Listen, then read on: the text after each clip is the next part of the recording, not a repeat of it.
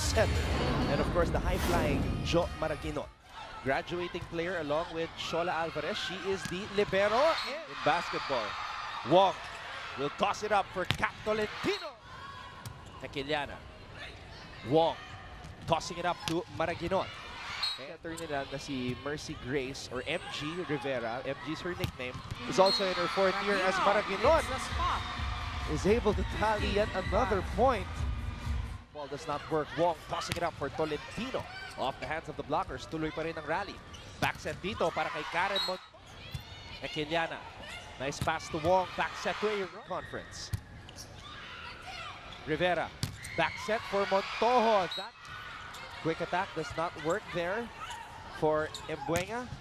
And Alvarez na naman. Iniwasan ng mga blockers. Tuloy pa rin ang rally. Tolentino mula.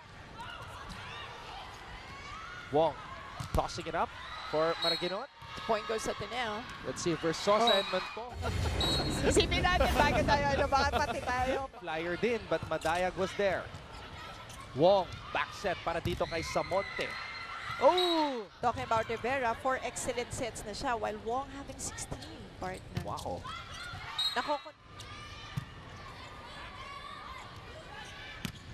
Versosa. That hits the line.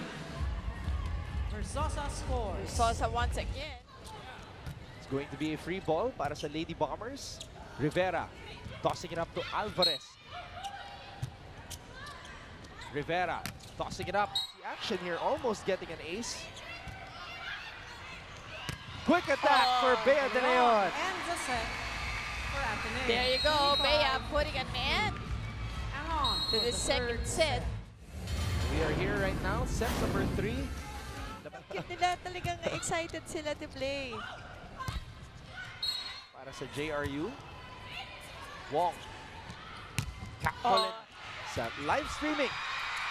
Very hardworking and full of... And secondly, yung may angle siya eh. So Bea De Leon looking good as the new team captain drop shot. para sa Ateneo Lady Eagles. Pero Tolentino over the blocker. 18-11 for Ateneo. Versosa flying. You're running towards the net. Oh! Rivera. Alvarez. Wong. Back set. De Leon. Alvarez na naman. Aquiliana. Wong. Bea De Leon. And there it is. The Ateneo Lady Eagles 25. start off this brand new chapter. Great job. And winning this 3-setter against JRU. There you have it.